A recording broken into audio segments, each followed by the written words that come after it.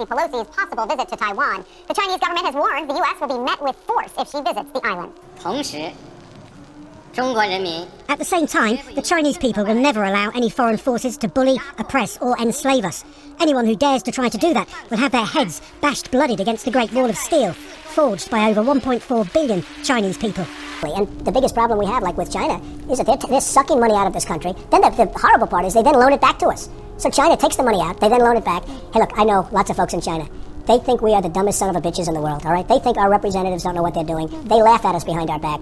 My administration has maintained a very constructive relationship with the Chinese government. We believe very much in a peaceful, rising China. We think we have much more to fear from a weak, chaotic China than a China that continues to progress and fulfill. Tensions between USA and China have escalated since the pandemic. We have seen a change of leadership in the US. However, nothing has changed between the relation with China. Today, we'll look at the history of the relationship between USA and China. Hi guys, my name is Harry and welcome to my channel History with Harry. Make sure to drop a like if you like this video and hit the subscribe button if you want to learn history as a story. People's Republic of China was established in 1949. Mao Zedong established the communist government and dragged Chiang Kai-shek and his troops to Taiwan. The United States backed him and supported Chiang during his exile in Taipei, setting the stage for limited US relations with mainland China. In 1950, the Korean War broke out. The Soviet-backed North Korean People's Army started invasion of South Korea. The United Nations and the United States rushed to help South Korea's defense. China was in support of the Communist North, and they retaliated when South Korea and US approached their borders. As many as 4 million people died in the 3-year conflict until the United Nations, China and North Korea signed an armistice agreement in 1953. In 1954, People's Republic of China started bombarding on Matsu and Kinmen Islands, marking the start of First Taiwan Strait crisis. China's goal was to include Taiwan in PRC and mark an end to Chiang Kai-shek. In Washington, President Dwight Eisenhower signed a mutual defense treaty with Chiang's nationalists. In 1955, USA threatened a nuclear attack on China, which helped in de-escalating the issue and saved everyone from facing another world war. People's Republic of China has always demonstrated expansionist tactics. Tibet was under control of PRC since 1951. However, in 1959, a widespread uprising occurred in Lhasa. 1.5 million Tibetans had to lose their life, which was 1/5 of their population at that time, and Dalai Lama fled to India. United States, on the other hand, joined the UN and condemned PRC of human rights violation, while CIA continued supporting Tibetans by supplying arms. In 1964, during US-Vietnam War, China joined the nuclear club and tested its first atomic bomb. US wanted to eliminate Ho Chi Minh, who had a communist ideology. Mao always supported Ho Chi Minh as a fellow comrade and supported Vietnam with capital and military support. China offered $600 million and trained Vietnamese soldiers and equipped them with weapons. China's radical industrialization policies, known as the Great Leap Forward, led the Soviet Union to withdraw its advisors. For the first time since 1949, China was open to build diplomatic relation with the US. In 1971, China invited United States ping pong team accompanied by journalists, who were the first Americans to enter China after 1949. Same year, In June, Secretary of the State Henry Kissinger made a secret trip to China. Shortly thereafter, the United Nations recognized the People's Republic of China and removed Chiang Kai-shek's Republic of China seat of Taiwan. In 1972, after the ping-pong diplomacy, President Nixon visited China for 8 days, where he met Chairman Mao and signed Shanghai Communique. The communique helped improve US-Sino relations and helped PRC better their relation with Taiwan. In the 1980s, relationship of China and US flourished under Reagan's era. US started providing military support to China under a fear of Soviet's expansion in Asia. But it was a short-lived relationship that only lasted a few years.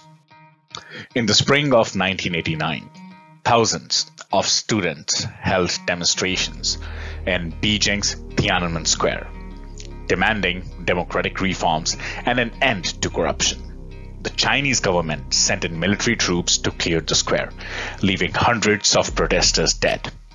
In response, the US government suspended military sales to Beijing and froze relations.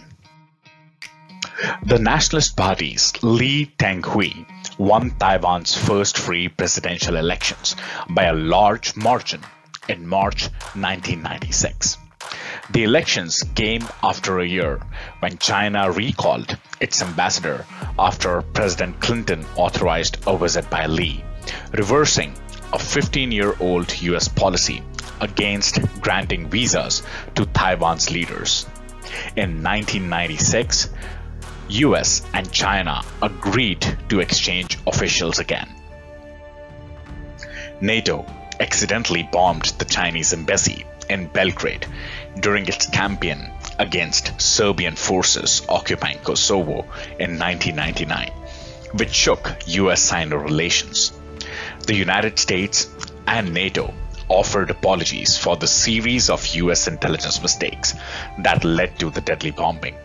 But thousands of Chinese demonstrators protested throughout the country, attacking US official property.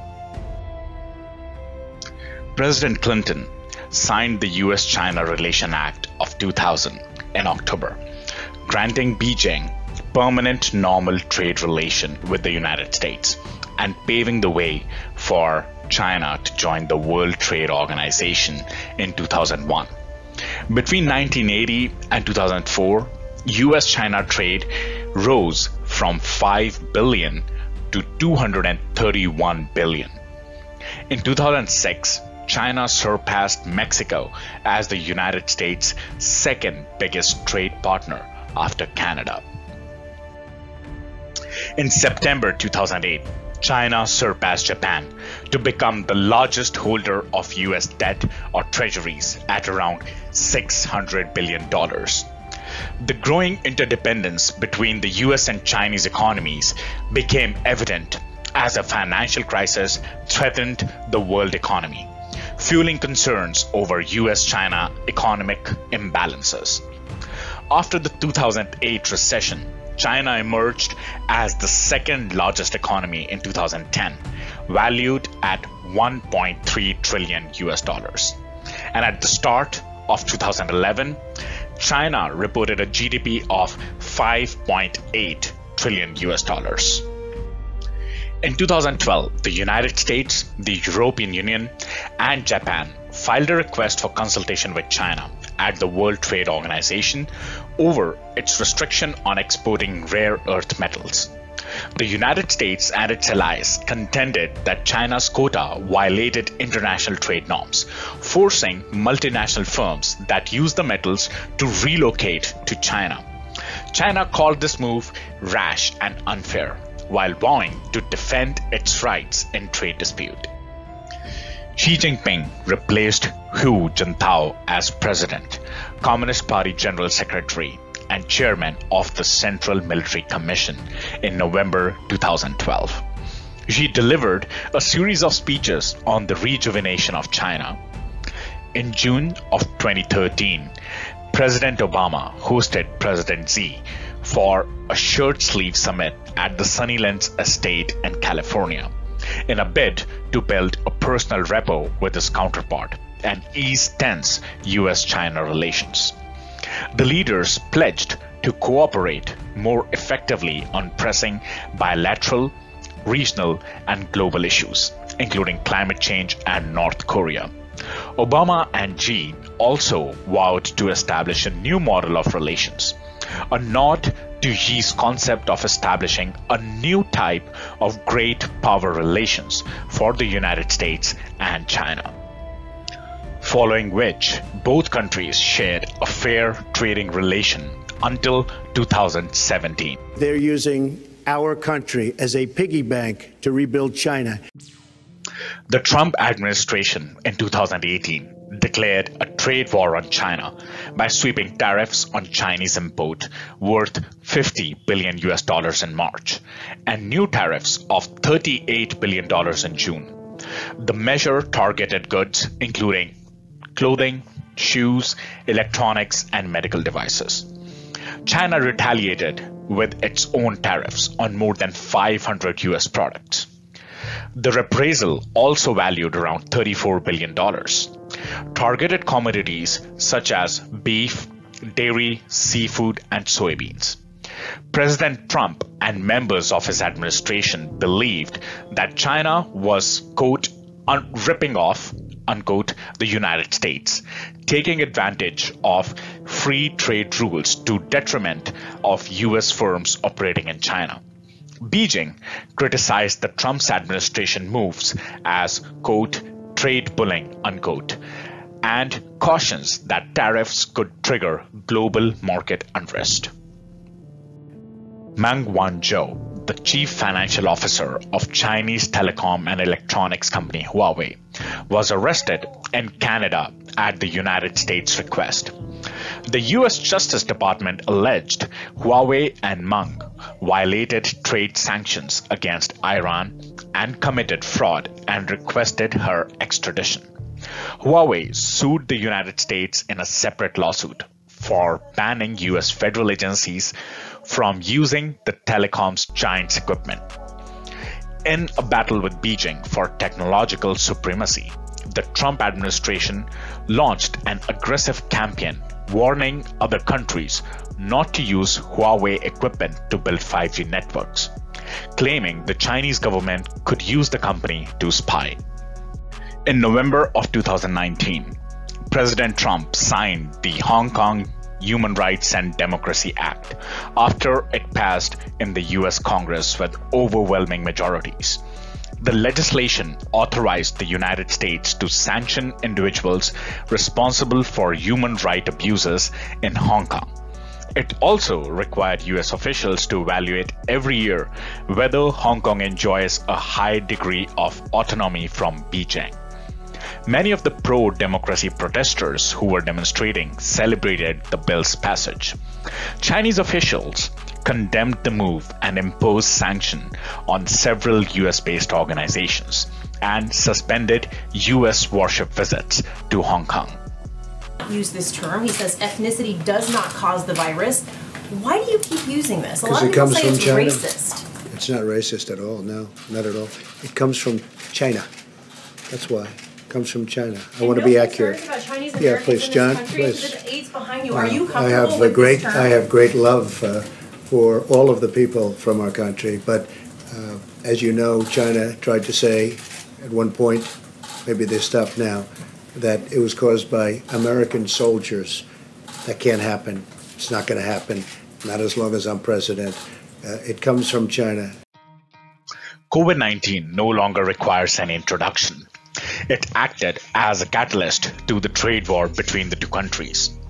A Chinese Foreign Ministry spokesperson claimed without evidence that the United States military brought the virus to China, while President Trump made repeated references to the, quote, Chinese virus, unquote, which he said spread because of failures by the Chinese government, amid which chain of events followed. The Chinese government expelled at least 13 journalists from 3 US newspapers, the New York Times, Wall Street Journal, and Washington Post, whose press credentials were set to expire in 2020. The US government decided to limit the number of Chinese journalists from 5 state-run media outlets in the United States to 100, down from 160, and designated those outlets as foreign mission. 2 weeks after Beijing passed a new national security law for Hong Kong, President Trump signed an executive order ending the city's preferential trade status with the United States. He also signed legislation to sanction officials and businesses that undermine Hong Kong's freedom and autonomy. Chinese officials threatened to impose retaliatory sanctions on the US individuals and entities. They denounced what they called US interference in China's internal affairs, including Washington's announcement a day earlier declaring most of Beijing's claim in the South China Sea illegal. The United States ordered China to close its consulate in Houston, Texas, alleging that it was a hub of espionage and intellectual property theft. China condemned the order and retaliated by closing the US consulate in Chengdu. In the same week, Washington indicted 2 Chinese hackers for allegedly stealing coronavirus vaccine research and sanctioned 11 Chinese companies for their reported role in human rights abuses in Xinjiang. US Secretary of State Mike Pompeo delivered a speech titled, quote, "Communist China and the Free World's Future," unquote, signaling a profound shift in US policy. He declared that the era of engagement with the Chinese Communist Party is over. On Trump's last day in office, Pompeo declared that China was committing crimes against humanity and genocide against Uyghurs, a Muslim ethnic group primarily from China's Xinjiang region. The first in-person meeting between top Biden administration officials and Chinese officials in Alaska in 2021 reflected deep disagreement between the two sides and ended without a joint statement. NATO, which has focused on deterring Russian aggression and terrorism in recent years, released a communique expanding the alliance's focus to include threats from China, such as its nuclear weapon development and military modernization. Quote, "China's stated ambitions and assertive behavior present systematic challenge to the rules-based international order and to areas relevant to alliance security," unquote, the statement said. It was the first time that a NATO communique referenced threats from China. The declaration came as the Biden administration pushed its allies to collectively respond to China. The United States imposed a diplomatic boycott of the Winter Olympics in Beijing, citing the Chinese government's human rights abuses in Xinjiang and elsewhere. A handful of other countries, including Australia, Canada, and the United Kingdom, also refused to send officials to the Games. Chinese officials said that the United States was trying to politicize sports, create divisions, and provoke confrontation. Amid Russia-Ukraine war, Biden held a video call with Xi and threatened of consequences if China provided material support to Russia. Nancy Pelosi's visit to Taiwan has again sparked the issue of one China. It's very difficult to foresee how would the two superpowers' relation will impact the geopolitics. Thanks a lot for joining. Please do comment if you have any feedback and subscribe to the channel if you liked this video.